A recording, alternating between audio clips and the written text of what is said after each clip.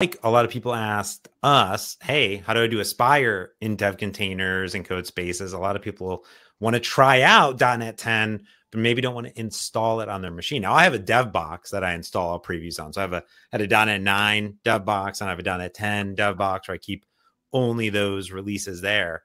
But I think, Mike, you're going to show us off a whole bunch of cool dev containers and Codespace stuff, right? I am. Yep. All right, cool. Well, we're bringing up your screen. Just tell me, I'm ready. Let's do it. Okay, let's go. Okay, I'm bringing up your screen. Here we go. Okay. All right. So what I've got here is I'm on my local system here. I've got my little terminal window here. And what I want to show you is that on my local system, what I've got installed is just .NET 9. And that's what I use for lots of things here in my production system. And I do development and things like that.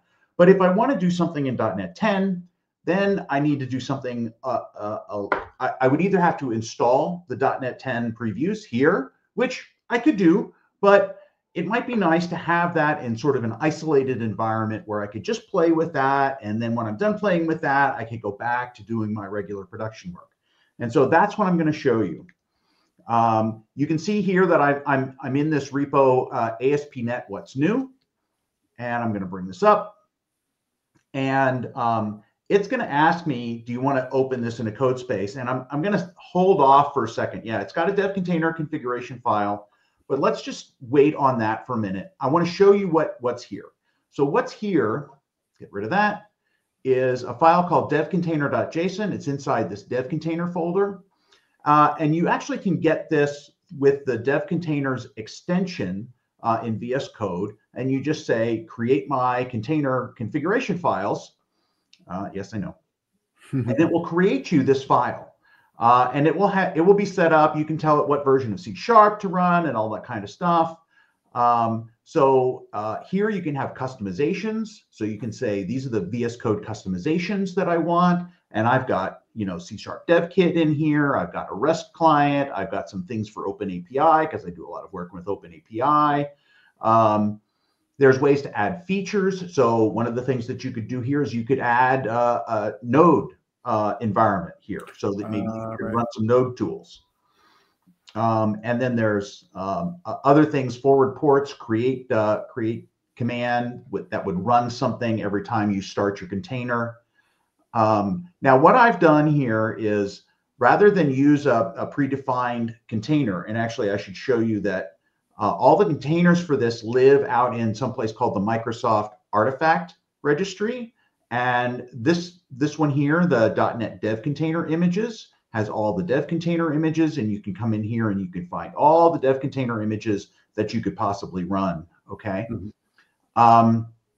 What I've done, is I've created a Docker file because I actually wanted to customize things a little bit. So I started out with the dev container for .NET 8. And I chose .NET 8 because .NET 8 is the LTS release, and some of the tools that I use, the .NET tools that I use, are built on top of the LTS release.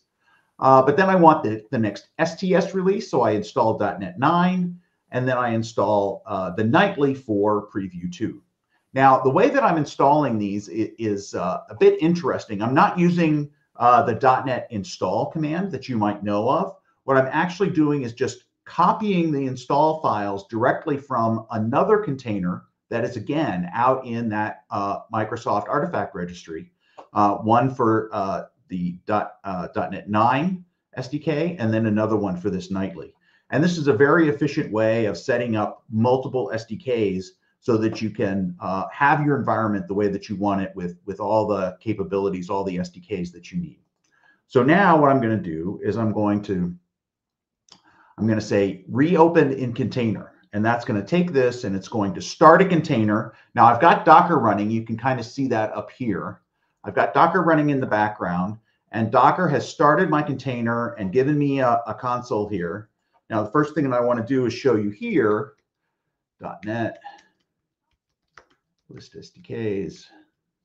And you can see that here I have the 3 SDKs that I asked for, the .NET 8 SDK that came in from the dev container, the .NET 9 and .NET 10 Preview 2 SDKs that I copied from those other containers into this one.